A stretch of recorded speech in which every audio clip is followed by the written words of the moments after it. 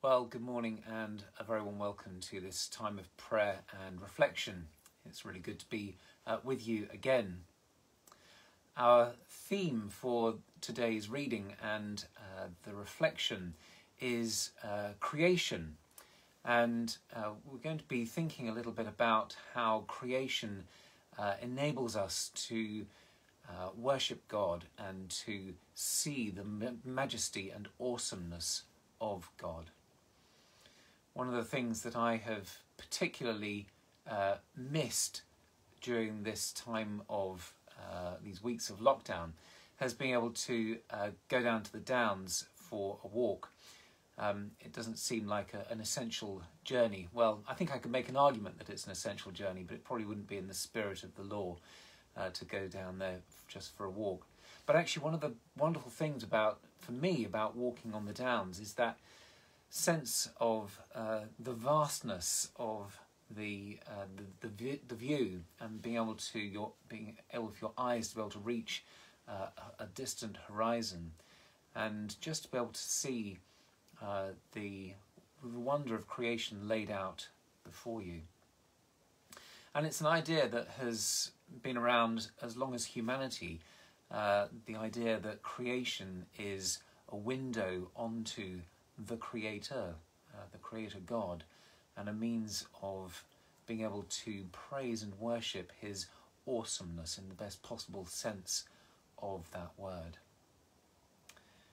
A little later on I shall be singing hymn number 193 from the Red Hymn Books, for those of you following along in the books yourselves.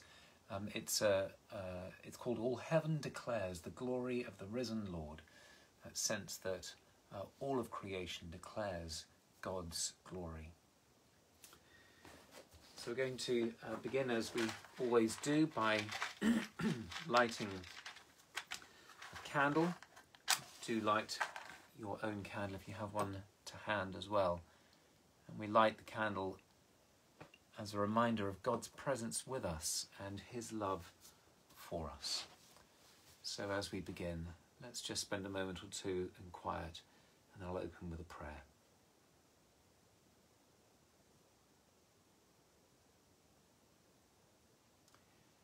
The night has passed and the day lies open before us. Let us pray with one heart and mind.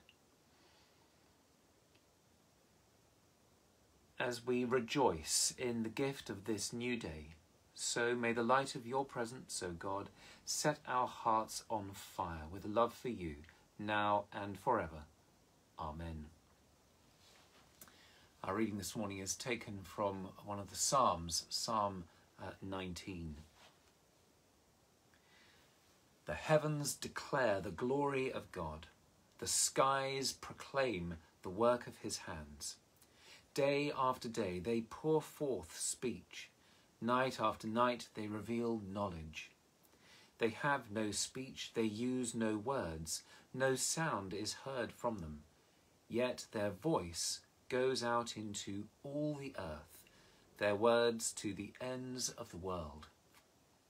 In the heavens God has pitched a tent for the sun.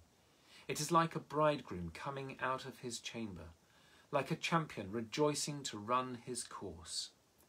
It rises at one end of the heavens and makes its circuit to the other. Nothing is deprived of its warmth. The law of the Lord is perfect, refreshing the soul. The statutes of the Lord are trustworthy, making wise the simple. The precepts of the Lord are right, giving joy to the heart. The commands of the Lord are radiant, giving light to the eyes. The fear of the Lord is pure, enduring forever. The decrees of the Lord are firm, and all of them are righteous.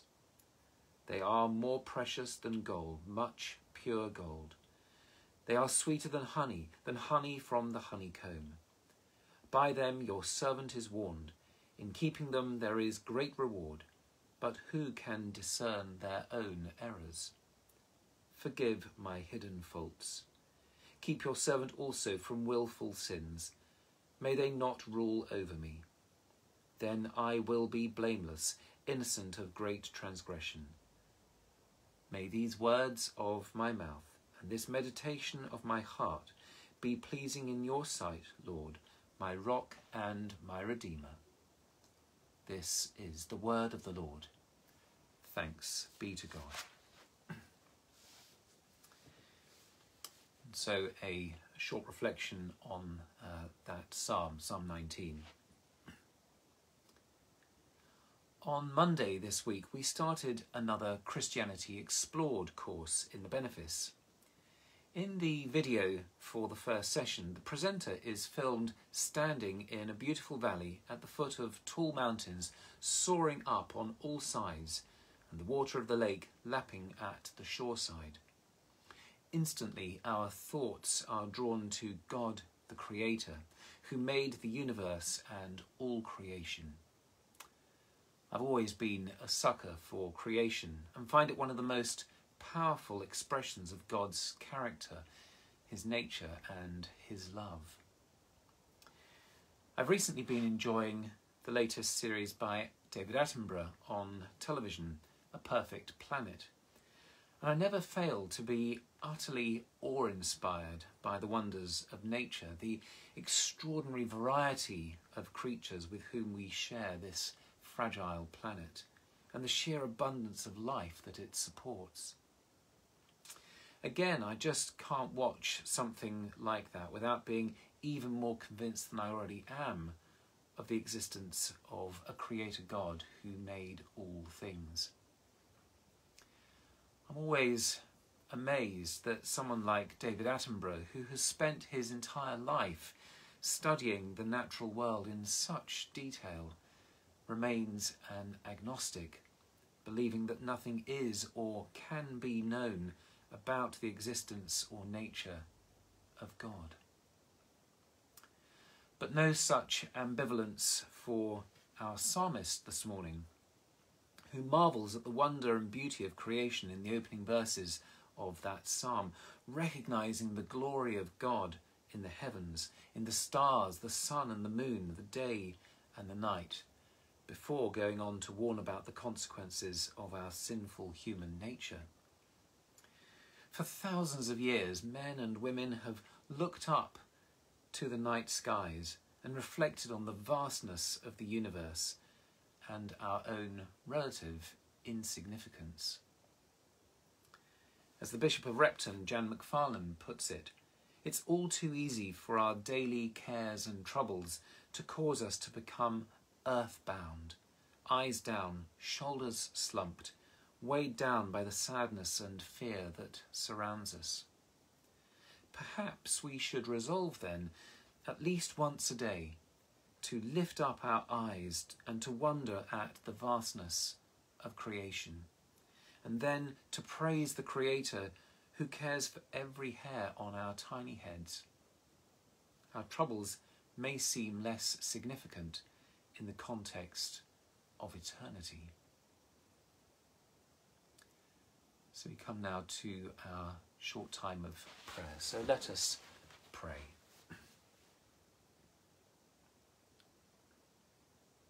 Gracious Father, we pray for your church throughout the world. We pray for its leaders, especially praying for our archbishops Justin and Stephen. In this diocese, we pray for our bishops Martin, Ruth and Will.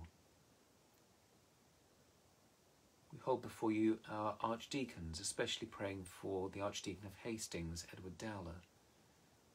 We pray that you would give them strength and resolve and courage as they look to fulfil their often very difficult roles. We pray for our rural dean in this deanery, Mark Lloyd, and for all who minister in the deanery, ordained and lay. And Father, in this benefice, we pray for a renewal of your church, and pray that your Spirit would guide us as we look to our future vision of growth. Lord, in your mercy, hear our prayer. As we look back to the start of the Christianity Explored course that began this week, so Lord, we pray for those who will be taking part, both those leading the course and those participating. Father, we pray that you would be powerfully at work in the lives of those taking part in that course. We ask that you would open their eyes to your promises of salvation through your Son, Jesus. And we ask that this course would, that through this course you would plant seeds of faith in their hearts, and that through your Spirit those seeds may be watered, tended and nurtured, and that they might bloom into a full and living faith in you. Lord, in your mercy, hear our prayer. Lord, we remember those in positions of leadership around the world. We pray in particular for Joe Biden as he begins his office of president in the United States. We pray for our own Prime Minister and for our government and for all leaders of the nations. Grant them wisdom, Lord, and courage to do what is right in the interests of those that they've been elected to serve. We pray that they may have a broad vision and seek to work together for the benefit of humanity. Lord, in your mercy, hear our prayer. We continue to pray for our schools, for the teachers trying hard to support both pupils in school and those learning from home. We remember too those parents struggling to balance the needs of their own paid work and the need to support their children in homeschooling. We pray for those young people with limited or no access to the technology that they need. But above all, Lord, we pray for the well-being of our young people.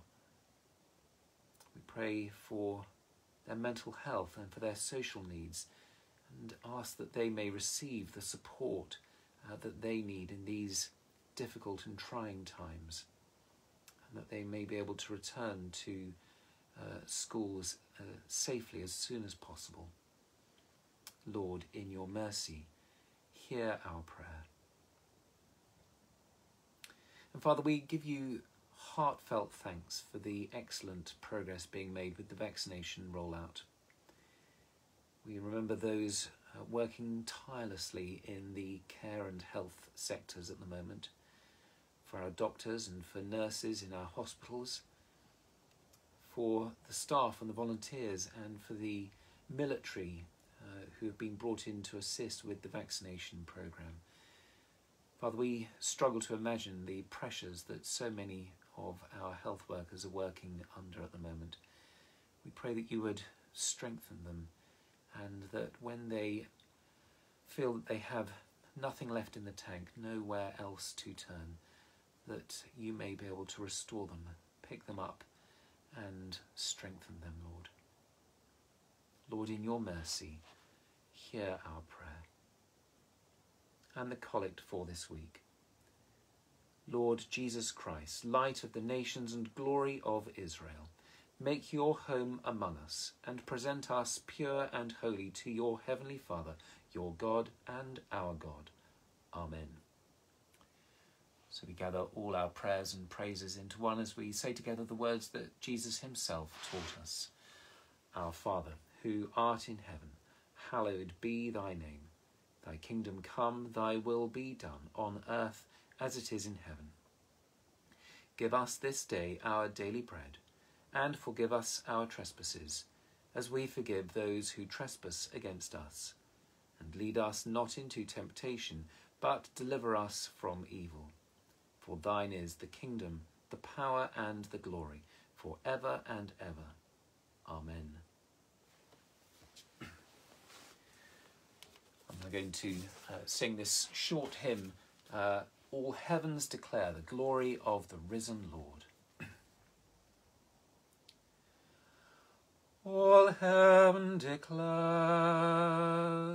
the glory of the risen Lord. Who can compare with the beauty of the Lord. Forever he will be the Lamb upon the throne. I gladly bow the knee and worship him alone. I will proclaim the glory of the risen Lord, who once was slain to reconcile the world to God. Forever you will be the Lamb upon the throne. I gladly bow the knee and worship you alone. Well, thank you for joining me this morning. A reminder that we will be sharing a pre-recorded service this Sunday, which will be available to watch both on our Facebook page and on the website. And if you subscribe to our YouTube channel, you'll get a notification when that goes live on Sunday morning at 9:30. So do join us for that if you can. So we come to our final blessing. The Lord bless you and watch over you. The Lord make his face to shine upon you and be gracious to you. The Lord look kindly on you and give you his peace. And the blessing of God Almighty, the Father, the Son, and the Holy Spirit be upon us and remain with us and all those we love and pray for, this day and always. Amen.